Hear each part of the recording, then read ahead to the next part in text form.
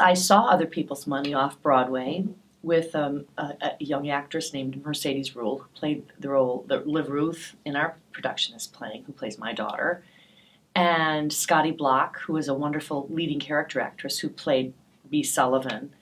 And I just remember caring so much about her and saying, God, she sort of reminds me of my mom. You know, she's this woman who's like really strong and does her job well, and yet she has this sort of emotional attachment to this company, even though she could get out from under it and say, like, bye-bye, give me my pension, I'm out of here, you know, I've had it.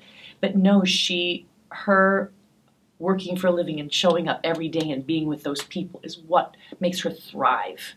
And I think that's true with a lot of people. And I think it's true with most people. I mean, unless you're like independently wealthy and go out on your yacht down in Barbados, you know, we want to have a purpose, even if it's just to sit down at a typewriter and write, you know, and you're not necessarily leaving your house, but you won't need purpose. Or if you're taking care of children or whatever it is, you need a purpose. And I think that's what I got out of that.